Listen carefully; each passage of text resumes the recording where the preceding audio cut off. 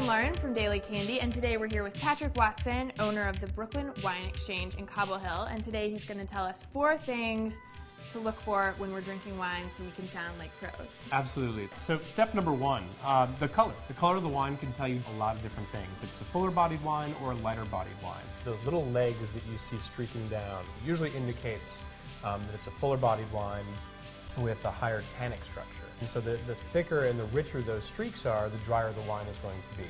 Step number 2 is the aromatics. With red wine, I would start with berries. Blackberry, cassis, raspberry. With white wine, what you want to do is suggest different types of citrus.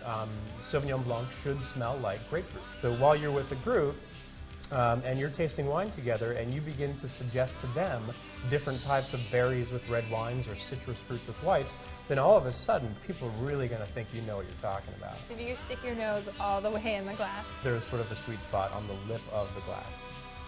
It smells like the first few days of fall. The first few days of fall. Hey, that's awesome. Again, at the end of the day, it's all about enjoyment. Step number 3 is obviously how it tastes. What every winemaker tries to do, essentially, at the time that they harvest the grapes, is pick the grapes at the ultimate time where you find the best balance between acidity and sugar. What do you think? It's smoky. Yeah, to me. You're absolutely right. And step number 4 is the finish. Does it sort of drop off the planet, or does it sort of hang on and linger?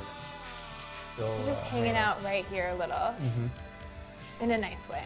Yeah, there's sort of this coating of a fruit, but there's definitely sort of a nice high acidity. It makes you want to drink more. Enjoy, enjoy.